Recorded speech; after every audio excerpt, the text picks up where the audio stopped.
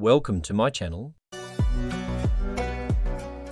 Today we'll tell you about China's water transfer project. So let's get started. The CNWP wants to fix the lack of water in northern China by moving water from the Yangtze River in the south through tunnels that are 1,500 kilometers long. The eastern middle routes, which each took 10 years to build, have been used since 2013 and 2014 respectively and can move 20.9 billion cubic meters of water each year. The west route should be done by the year 2050.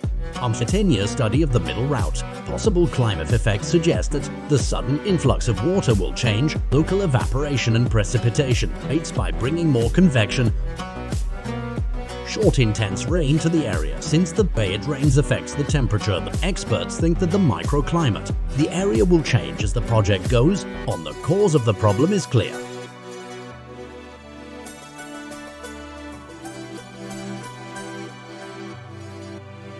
Before starting, don't forget to like and subscribe to our channel for more future updates. Since ancient times, China has always been both blessed and cursed by its geography, thanks to the Yangtze and Yellow River systems that flow from west to east. Much of eastern China has always been permanently inhabited by human civilizations for thousands of years, and with fertile floodplains almost all year round, the land itself has been able to sustain an ever-growing Chinese population. In fact, China's Yellow River Valley is one of the largest and most consistently developed pieces of arable land in the entire world. On the other hand, the northern and far western parts of the country are either dry or mountainous.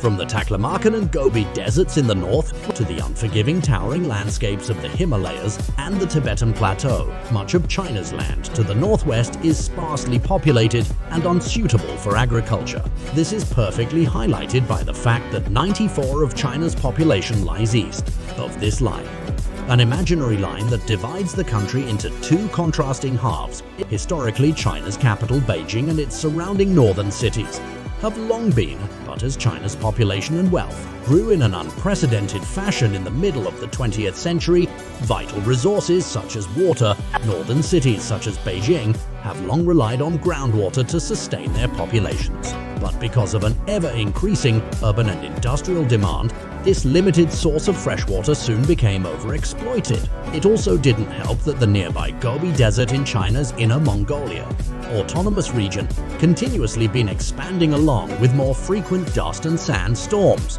As much as 3,600 square kilometers, or about twice the size of Luxembourg, of grasslands is being reclaimed by the desert every year in a process known as desertification. This desertification is mainly caused by human activities such as deforestation, climate change, and of course the aforementioned depletion of underground water sources. By the early 1950s, it became more evident that northern China would soon be unable to supply enough water population. Northern cities kept growing and water resources kept dwindling. China had to think of a way to somehow sustain hundreds of millions of people in an area that has historically been dry. In order to combat the emerging water shortage in northern China, Mao Zedong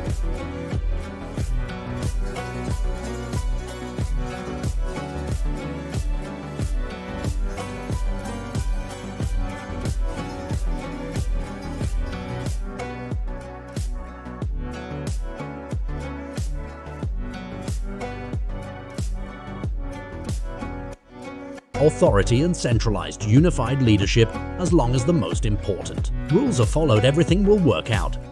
This saying comes from Liu Shichun, Queen, also called Master, used spring and autumn annals.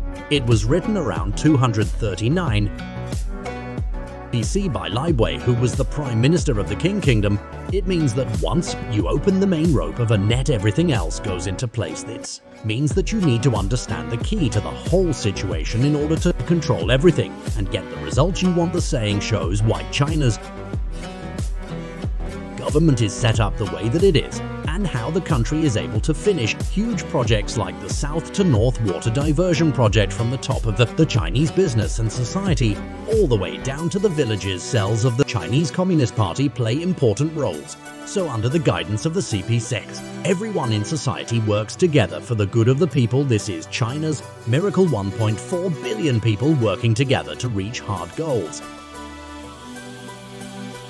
Since ancient times, China has always been both blessed and cursed by its geography, thanks to the Yangtze and Yellow River systems that flow from west to east. Much of eastern China has always been permanently inhabited by human civilizations for thousands of years, and with fertile floodplains almost all year round, the land itself has been able to sustain an ever-growing Chinese population.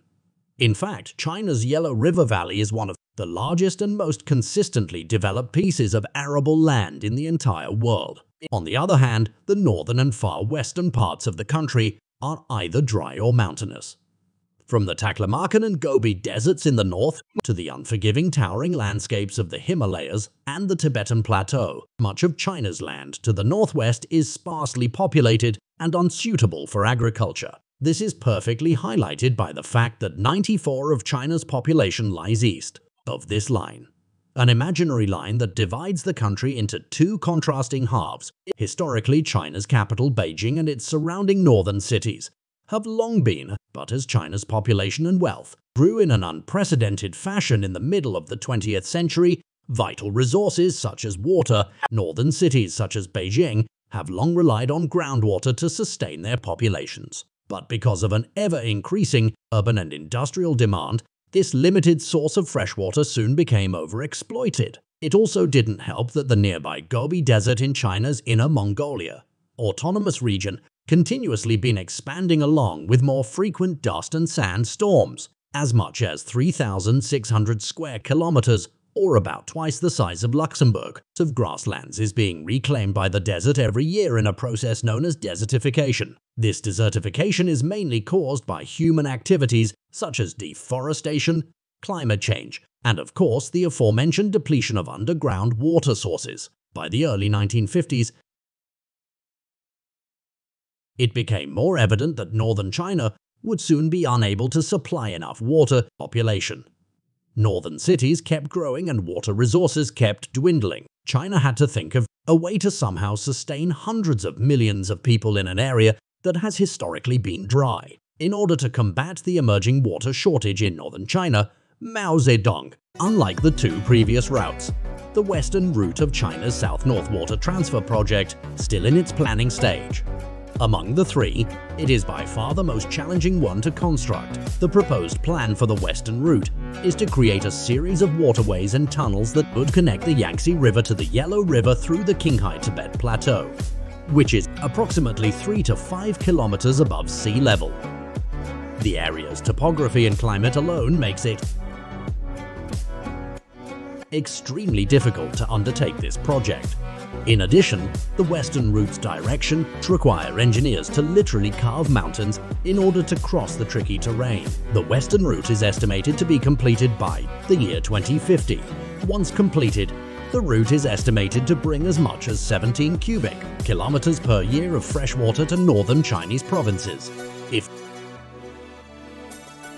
the western route was to be completed, it could serve a combined population of nearly 100 million people along its track. There have also been unofficial plans in the past for the western route to divert water from transboundary rivers that originate from China, such as the Brahmaputra and Mekong rivers that pass through India and Southeast Asia, respectively. Although this has never been the official plan for the project, India has raised concern in the past over China's possible exploits on the Brahmaputra. They worried that China's ability to manipulate the river's flow is a cause for concern for the Indian government. For the Chinese government, on the other hand, the South-North Water Transfer Project, even though it has not been fully completed, is already proving to be a huge success. According to Chinese media, the project benefits as much as 140 million Chinese citizens in water-starved regions. However, local and provincial Chinese governments all have different opinions on the project. Southern upstream provinces such as Sichuan and Hubei are opposed to the plan of redirecting the Yangtze's flow to the north. For them, the construction of the project's western route would be a blow to the region's water security and hydropower sector. On the other hand, western provinces like Gansu and Qinghai believe that the construction of the western route would bring much-needed socio-economic and agricultural stability to their regions. Chinese people. In total, the entire project's cost is estimated to be around $62 billion US.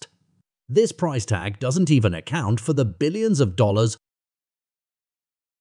the Chinese government would soon need in order to maintain more than 3,000 kilometers of canals, aqueducts, dams, tunnels, and reservoirs.